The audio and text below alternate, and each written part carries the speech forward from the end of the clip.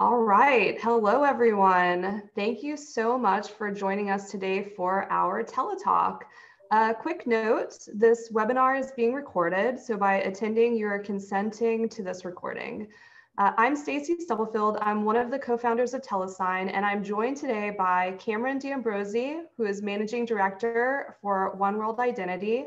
And also joining us is one of my teammates here at Telesign, Ebru Keskin, our resident identity and fraud expert. Cameron and Ebru want to say hi to the group. Hi, everyone. So I'm really looking forward to this discussion. Some of you may actually know me if you're in the UK and the EMEA region. I have been working with the e-commerce space for the last 12 years, specifically fraud and payments. And I've been with Telesign for a few months now. So just revisiting this exciting topic of PSD2. Hi, everyone. Cameron D'Ambrosi, Managing Director at OWI, also host of the State of Identity podcast. If you're in the identity space, my voice sounds familiar.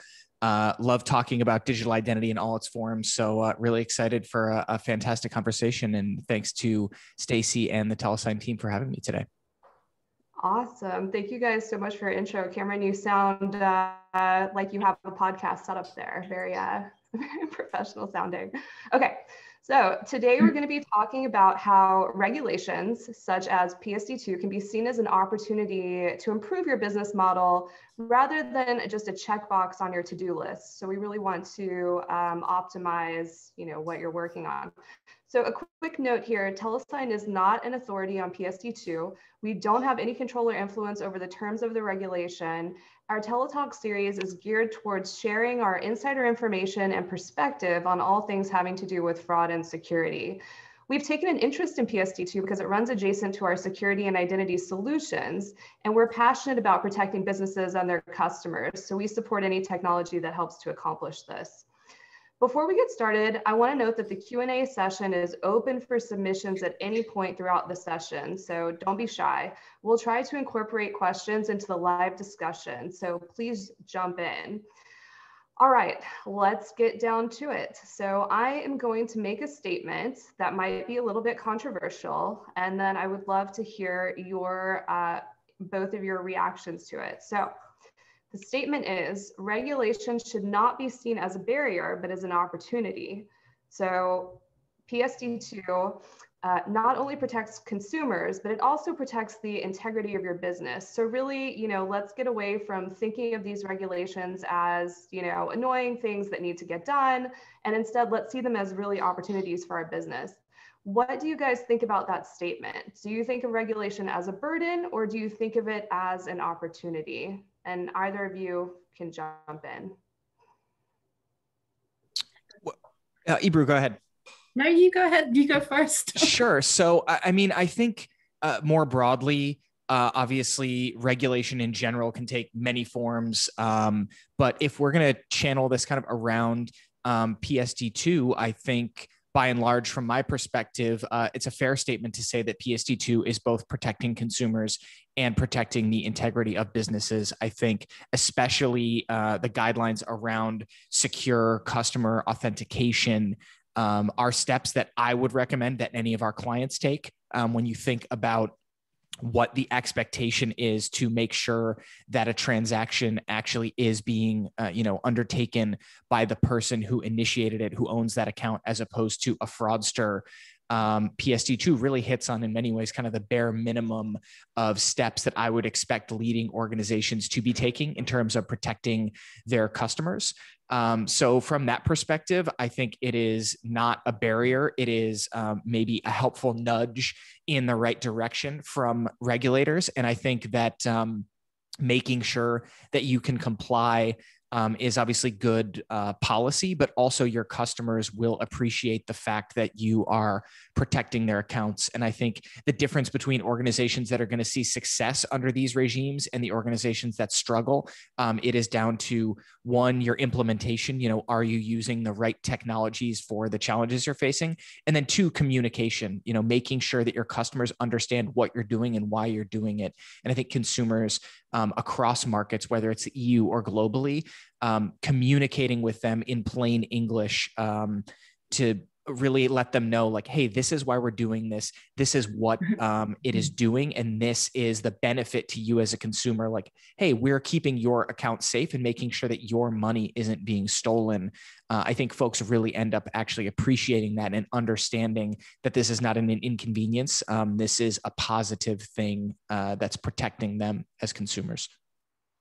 Yeah, I absolutely agree with all of that. And in terms of my perspective of what I think about the regulation, since the start has been that it's a positive and necessary step in the right direction.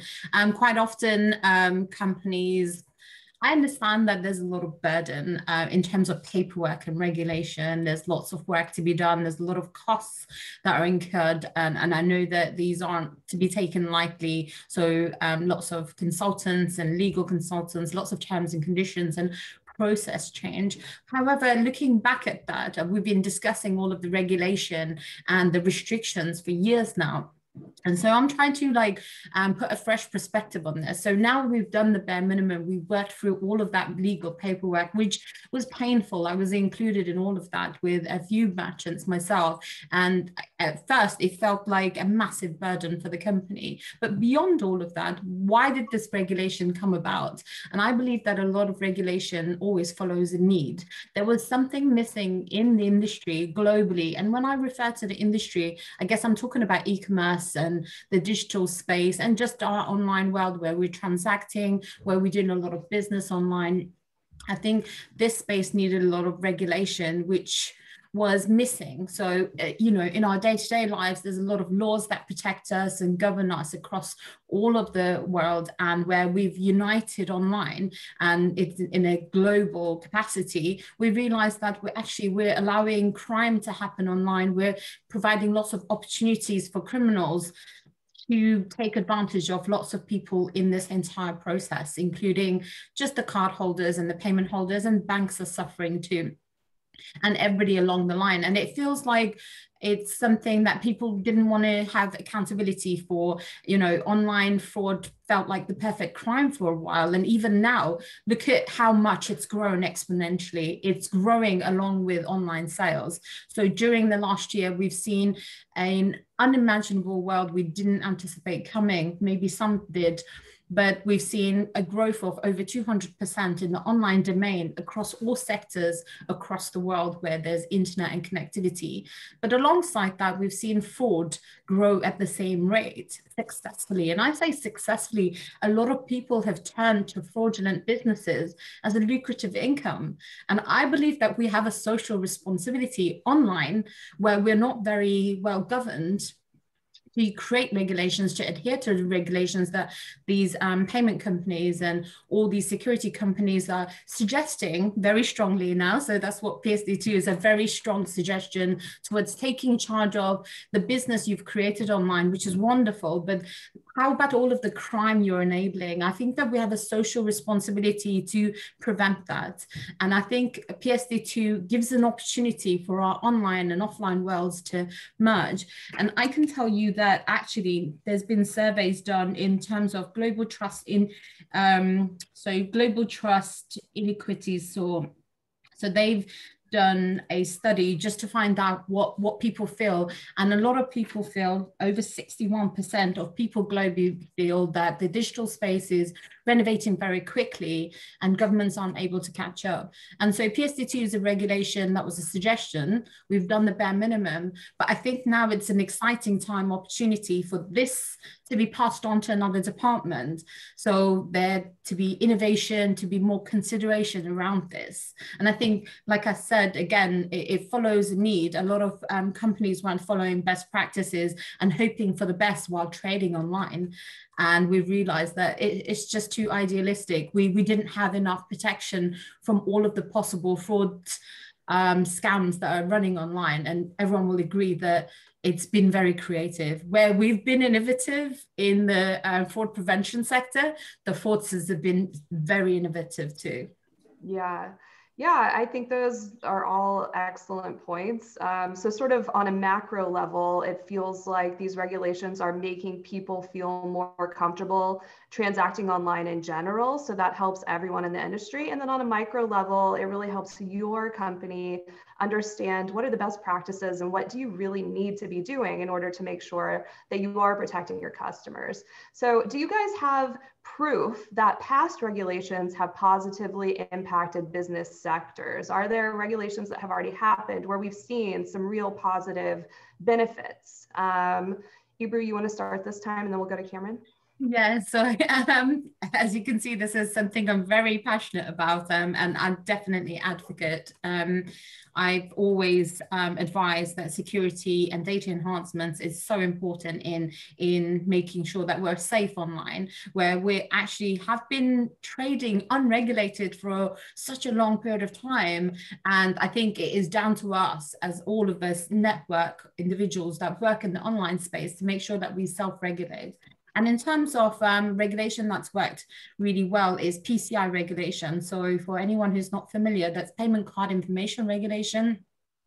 This was mandated by a lot of acquiring and processing banks because of all the hacking and all the payments details just sort of being hacked and millions of card details being available in the dark web and to fraudsters to bulk buy. And this has been very successful in being a first stage to introduce to a lot of merchants trading online that, hey, you guys are collecting really valuable information. This is a treasure chest that your customers are giving to you, and you need to do a lot to protect us. I mean, I don't know how you feel, Cameron, but if somebody gave me 5 million different individuals' transaction details that I could go ahead and process payments with, I'd be quite precious about that. And I think PCI was a great step in that direction. And I've always seen PSD2 as, you know, following on from that. It's from the same industry, it's from the same sector, it comes from the banks. And who are the banks? The banks represent our customers. They represent the people that we're trying to do business with, and we need to make them feel safe and secure. And PCI wasn't so visible to the customer. It was very much a merchant side security process, but it's been very successful in implementing that kind of understanding within the merchants' minds that actually I need to look after my customers' details and protect them. Yeah, I couldn't agree with you more. And I think, you know, we're talking about PSD2, but if you want to talk about a regulation that I think you can point quantifiably to a positive impact, look back at PSD1, which really set the table for this modern fintech revolution that we are seeing blossom. You know, the creation of the common, single European payments area.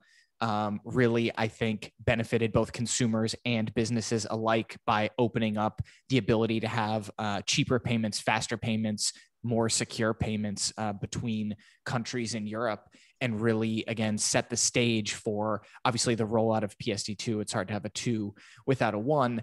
But beyond that, really got everyone aligned to the point where we could have the modern fintech industry as we know it.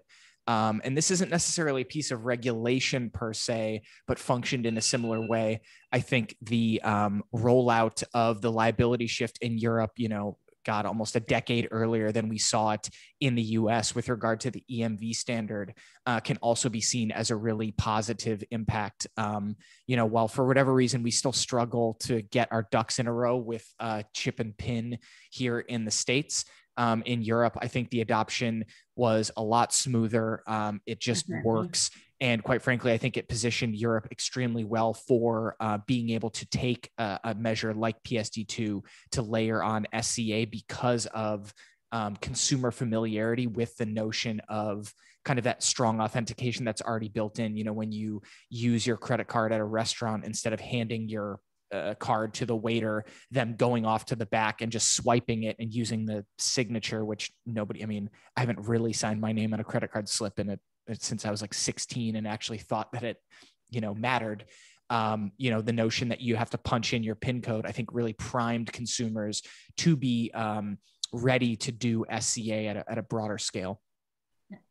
Yeah, I think those are both excellent points. And I sort of remember, 15 years ago, I don't want to date myself too much here, but like 15 years ago, 20 years ago, when the internet was, kind of like a new thing. People were so scared to do any sort of shopping online. Nobody would have done banking online.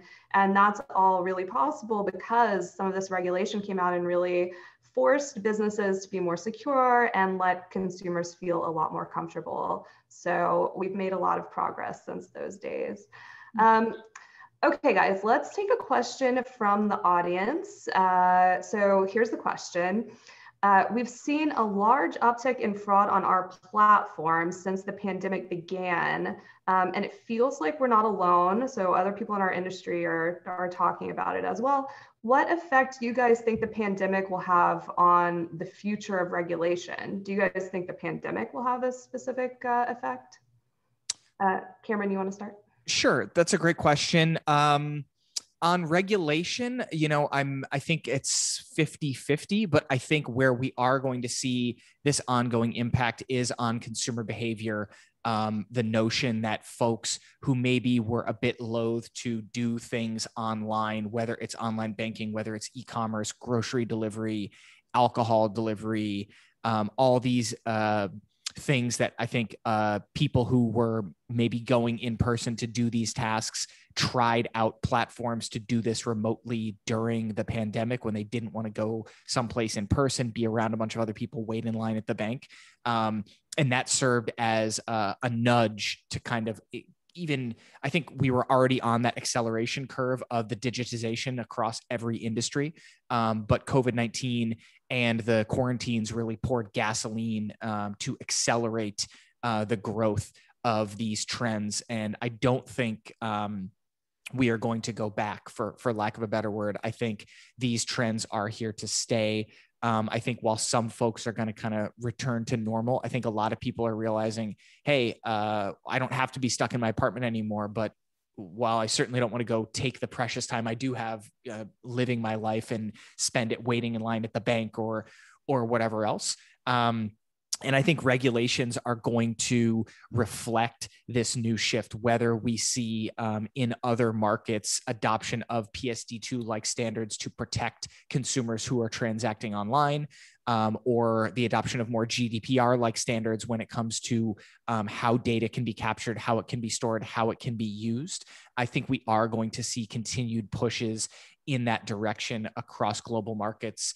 I think it remains to be seen what direction that takes in markets like the US, with the somewhat dysfunctional federal government we have right now. I think you may actually see industry taking a lead, with Apple, for example, on the new iOS update, cutting off access to a lot of data attributes to app developers unless consumers consent, with Google and the industry kind of ending third-party cookies as we know it. I think you may actually end up seeing industry being a leader in terms of nudging the space towards more consumer centricity, more privacy by design, more opt-in data sharing. I guess that's not true regulation, but I think you'll end up in many ways with the same result because of this intersectionality of what consumers want and what these tech companies that control these platforms are actually implementing. Gotcha. I mean, that's basically the perfect response. Yeah, we will see that, and we will see a lot of people become quite aware of what's going on. I don't know how you guys are seeing it, but I see a lot of words that I've been using at work kind of go mainstream. So, OTP messaging, the secure two-factor. So a lot of social networks are promoting two-factor authentication in different ways, not related to PSD2, but it's actually been delivered in exactly the same way. And I think what the fashion and the trend is towards bringing our offline and online worlds together. So it's this virtual world that people were apprehensive about, but if we can create connections to the real world, we are now interacting with people's devices, we're now interacting with calls, and we're also seeing fraud in that space. And there's a big demand from customers saying, well, I do want to interact with you in this way, but I need you to do additional things to make me feel safe and secure. And a lot of merchants, a lot of businesses are finding that where they are making all of this visible to their customers learning to trust them better. A lot of people will agree that you know, when they go on a website, they try to check this security and the regulation, because it's kind of like, well, this is a massive world right now. It's so completely global. There is no borders online. So who's governing you guys? Who's regulating this? And I think that regulation has to be brought forward, and the customers should be presented with these ideas. And we've always made this assumption they won't understand, they won't be interested in, but this has never been true. They are interested and they do understand. A lot of people read the terms and conditions. A lot of people want to know what you're doing with their information. This is now on mainstream media. It's on regular conversations between individuals day to day. Like, I'm shopping online, but they seem to be secure. They're taking care of me. I don't think someone else could have completed this transaction. I think it would have had to be me. And that's what the two-factor authentication is really doing, isn't it? It's going to that global, omni-channel business that we want to trade in, because we want to merge our online and offline businesses where possible. We want to bring a presence to our day-to-day lives. So while people want to have a separate life while socializing, like you said, Cameron, if they want to do their banking, they want to be able to sort of go from their offline worlds using their devices and cards and payments and go on to the online world, transact in a safe space. And I think they want visibility of the regulation. That's what a lot of people assumed wasn't the case, but everyone has liked that. That's what actually creates trust, that there is some kind of governing body that's minding all of us. So we're not just trading globally and nobody is telling us what to do. I think it's good to share this information with our customers. And I don't think a lot of people want to go back to this sort of, I don't know what happens behind the scenes as soon as I pay. I don't know what happens. I think they want visibility of that, and they want the offline journey to happen. So two-factor is actually a great way of implementing that. It's been very successful. Awesome, guys. Really great responses. Okay, so let's keep moving forward and let's jump to the related but new talking point. So speaking about PSD2 specifically, we think it's going to be helpful to view the requirements of the mandate as a form of data enhancement. So for example, rather than introducing friction by asking your customer for additional information at a critical part of the onboarding process or the checkout process, it's more advisable for merchants really to enhance the information that they're already collecting. So you can gain insights by enhancing the data provided with processes like looking up information around the phone number, looking up information about the email, address intelligence, etc. So looking at two-factor authentication, which, as you guys stated, has become the gold standard for security verification, how can this PSD2 data enhancement improve the online experience for everyone? And Ibra, you want to start, and then we'll go to Cameron? Okay, so I really believe in this because I think we've collected all of the information we could possibly ask people in the online registration, the forms. We really anticipated a world where we went to one touch and our devices knew exactly who we are in every way. But we're realizing that people don't like that. People do want to volunteer some information and hold some back.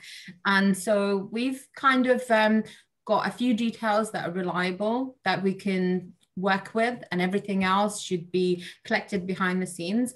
And so asking for more information is actually necessary, but it's creating this friction. Onboarding, it's a huge form, and it puts people off. And device manufacturers have tried to get around it, so they're auto-populating the information for the users. And so really there is a need for both and for balance. And I think data enhancement is the correct way to go. So we've got the set of information we're already getting, but what are we doing with that? So when we collect the email, what do you do with it? Do you know anything about that email? Are you looking into it? When you collect a phone number, okay, so you've sent an OTP message. Beyond that, what have you done? And there's a lot of information, there's a lot of data enhancement available in the fintech community, and there's lots of niche providers. I mean, if I could say so, us as well. We provide a lot of insight and we collaborate with a lot of companies. And there are lots of fintechs doing similar things in focusing in different data assets, which I call them. And I think the most important thing is to enhance those data assets and to understand what information can be gotten from that. So things like email fuzzy matching, to try and understand, would that make sense? It works in principle, but really and honestly, everybody's online and it's really difficult to find unique pieces of information from that email. And so we have to keep enhancing how we look at data and what that data means for that merchant in particular, for their demographic, and to evaluate that. And that's where I think we need to focus on the data enhancement of the data assets we collect already without adding further steps. Mm-hmm. Cameron? Yeah, I mean, great points. Not much to add in terms of what you said around thinking about, look, what are the intersectionalities of user experience and fraud mitigation that we can most effectively tackle while complying with these new regulations? I think, and I feel like a bit of a broken record because I feel like this conversation is cropping up with all of my clients right now, which is moving beyond this notion that user experience and fraud prevention must live in opposition to one another, and the notion that rather than identifying and punishing bad users, we should be in the business of identifying and, coddling, for lack of a better word, your good users. You should be identifying your trusted users, your repeat customers, the folks that all of their signals are telling you this is someone who's a legitimate consumer, and waving them through the velvet rope section, as opposed to scanning through your line and looking for, baddies to throw additional friction at. And I think this notion of capturing a minimum amount of data where possible, and then using kind of behind the scenes enrichment and metadata, other signals, like, someone's telecommunications data and footprint. So like, is this a trusted number? Have we seen them in a network before? Have they transacted before successfully? And then use that to really enrich the consumer experience, as opposed to treating everyone as suspect, and, quite frankly, losing dollars, losing business, because you are going to challenge a good consumer that's just going to end up throwing up their hands and saying, you're asking me for all this. I'm just trying to buy I don't know, some clothes on Amazon or whatever, and I'm out here. I don't want to deal with this. And they'll either not transact at all, or even worse, take their business to your competitor who has a well-designed flow, and is putting the consumer experience first. And you may never get that customer back. A lot of times you get one shot at making a good impression with someone. And if you don't make that good impression, one of your competitors, I guarantee you, they will make that good impression and make the sale and keep that customer. Yeah, I mean, those are all excellent points. And as the easier that we can make it for consumers while still stopping fraud, I mean, obviously that is the holy grail, right, guys? But it's definitely becoming more and more doable by the day. So, that's the direction that everyone is going. Okay, so let's jump straight to another audience question. So regarding PSD2, how do I make sure my company is ahead of the curve? Like, how can we go beyond the requirements? Do you guys have any thoughts on that?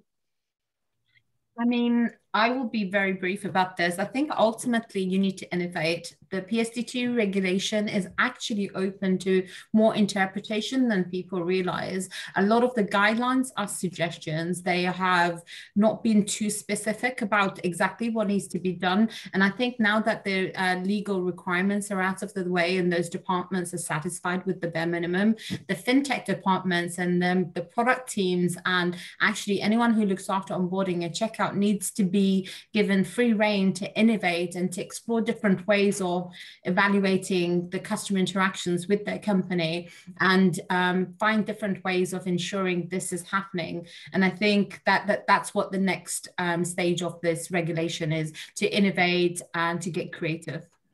Great. Cameron, any thoughts on that?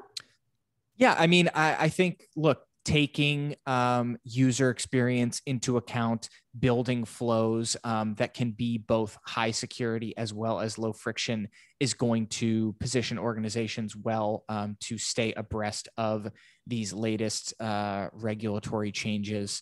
Again, I think where step-up authentication is required, or where I would want to put step-up authentication in place, that's largely in line with where the regulations are calling it out.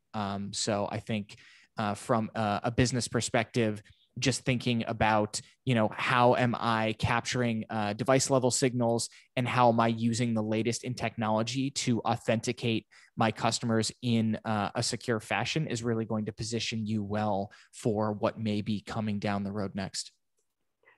Right, all excellent points, guys. So sort of somewhat along those lines, PSD2 is obviously a European regulation, so it really mostly applies to businesses that do business in the EU. However, we've seen, as we've discussed this entire time, like there is clearly a benefit to following these regulations, even if you're not in the EU. So what incentive do you guys think there are for non-EU member countries across the globe to implement similar technologies? I mean, the answer is really easy. We've spent years painstakingly getting this right, and a lot of us got it wrong for so many times. And we spent a lot of time confused and trying to understand it. We've spent hours and days and weeks and years trying to perfect this. And really and honestly, what's different from our banking system to anywhere else in the world? What's different to consumer behavior that's different to anywhere else in the world with a bank card or a wallet? So what I'm saying is we've done all of the homework and we've learned everything that we need to. And personally, it's easier to adopt and adjust and make provisions for, localization, just to take into account what those country-specific legal requirements are and the way people bank are. Cameron, you said that people in America pay differently. So just taking those geographic differences into account, really and honestly, I think this framework is really good. We've worked on it for years, and I think adopting it also means that where we all meet globally online, we can have a standard that everybody understands across all different cultures and languages, and it can become this one thing that we all understand in the online space while we trade in a global or local way. Yeah, again, I think we're in violent agreement here.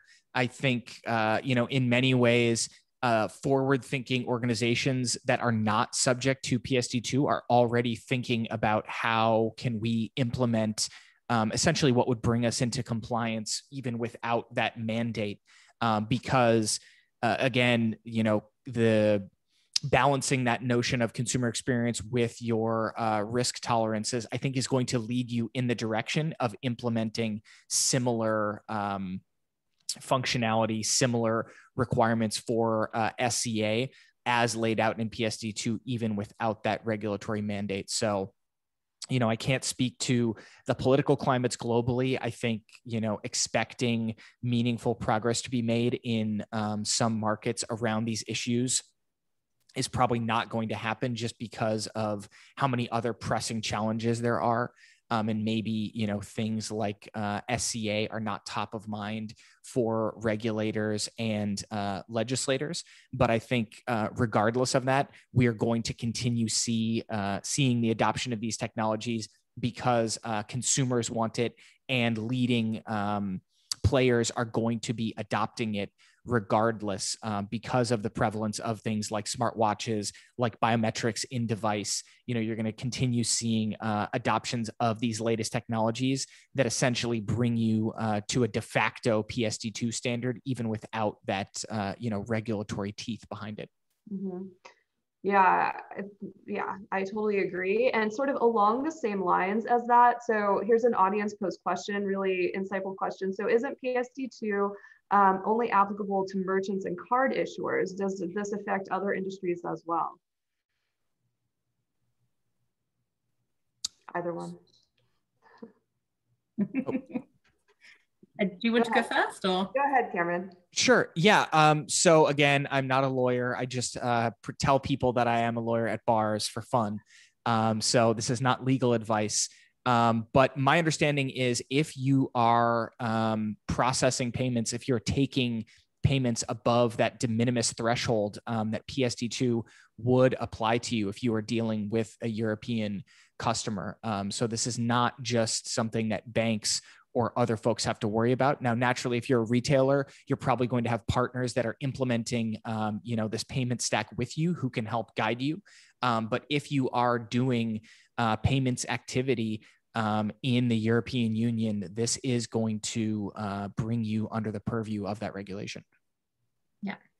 So in terms of what PSD2 and SCA is, like I've said before, social networks have implemented and adopted similar technologies. So it's good to not look at it as like a single dimensional issue, but it's more about authentication and verification. If you leave the mandate behind, what are we trying to do? We're trying to identify that you are who you say you are. And I think across the whole world in the online space, the ideology has to be adopted by everyone who wants to have a presence and to look after their user journeys and experiences and actually the bottom line. So wherever there's verification and you're unable to verify your user, there are lots of implications in terms of, social negative impact of being anonymous. I think that's what it basically represents. It's bringing identity to the online space and verifying everyone you interact with. So I see SCA as not just a standard for EU and just for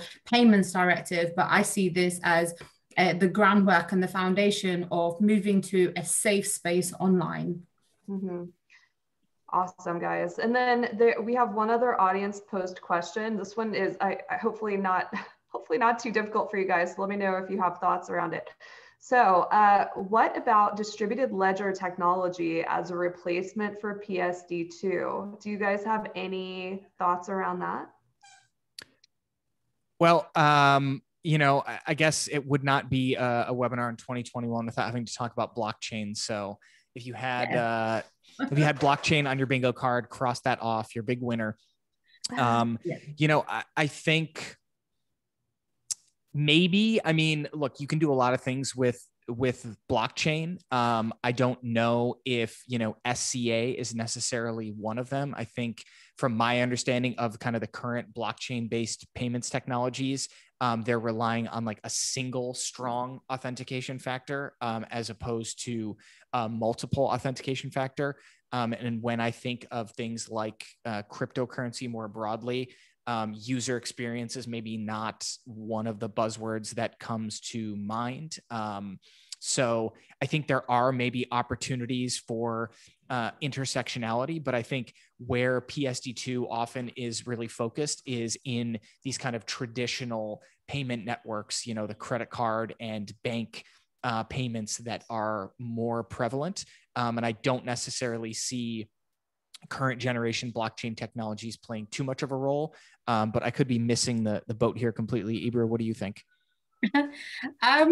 Interesting question. And yes, blockchain I'm pretty into as well. And I think, like I said in the previous comments, it's all about sort of our global world online matching together, and some of these regulations actually creating the groundwork, and it's about verification and audit trailing. So blockchain is basically ultimately trying to achieve it's SCA on steroids, isn't it? It's trying to achieve the ultimate audit trail online. It's saying, okay, so there's a transaction of any kind of communication happening online, I'm going to track it and make sure there's lots of people watching it.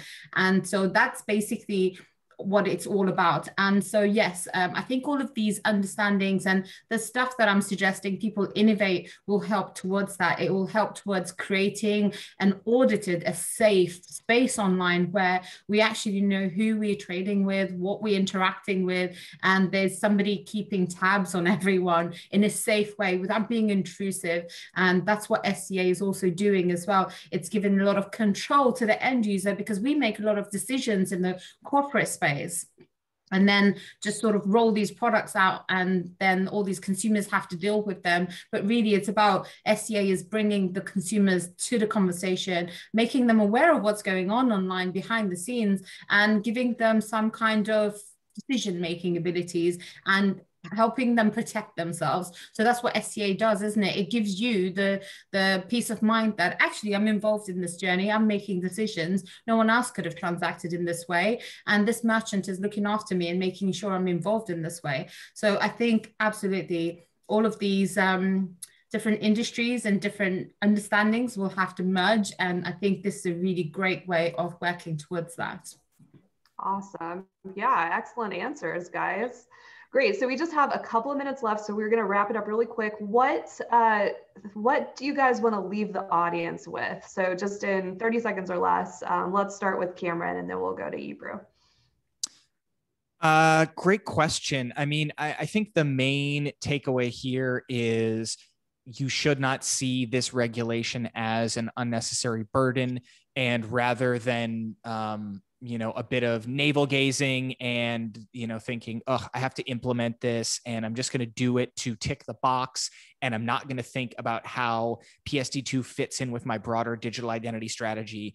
I think that's a missed opportunity. I think organizations should see this as an opportunity to really put digital identity front and center in their technology stacks. Think about how I can center user experience and digital identity within my organization, and maybe again use this as an opportunity, not as a burden, to really springboard how you are thinking about the customer lifecycle, how you are treating that customer's digital identity as they move through the different phases of engagement. And again, take advantage of this. The fact that, look, you do have to comply with this regulation. So there is going to be money that needs to be spent.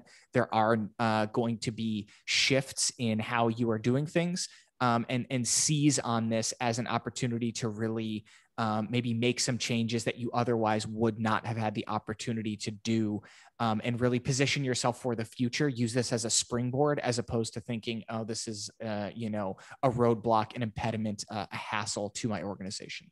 Great. Ebru? So in terms of what I want to leave behind, I think, as I always say, innovate, look at the regulation, look what you've done, what was required, and beyond that, now can we have some fun with it? And there's lots of departments that are now emerging on the back of this. And if you put your interactions with the customer at the forefront of your business beyond everything else, so you're not just selling things online, you're a technology company now. I think that's what everybody needs to accept, that while you trade online, you're a technology company first, and then whatever business you have is secondary to that. And so data is the biggest valuable asset you have in trading online. So follow the data, look at the insight.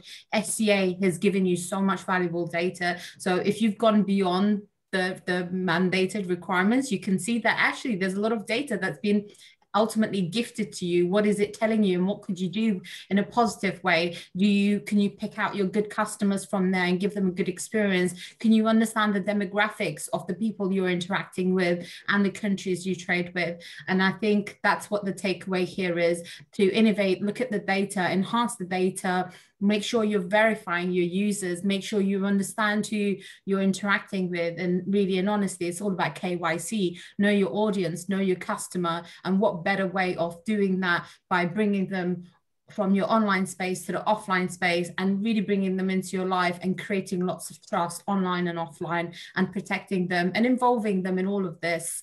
And I think some money has to be invested in this. This is something that's not happening. So I would suggest that everybody put some money aside for this. And these are really good projects to work with, to innovate, to improve the user experience, to change the journey, and to make a mark in the industry in this way by having the best possible user experience that's seamless, but is safe. Your customers are aware of it. Your safety measures are visible, but easy to overcome. And I think it all comes down to understanding digital identities and data.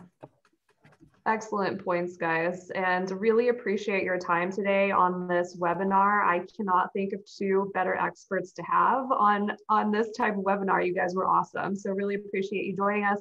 and also same to our attendees. So thank you so much. We're going to go ahead and wrap it up now. And again, thanks for joining. Have a great day. Thanks, guys. Bye. Thanks, everyone. Bye.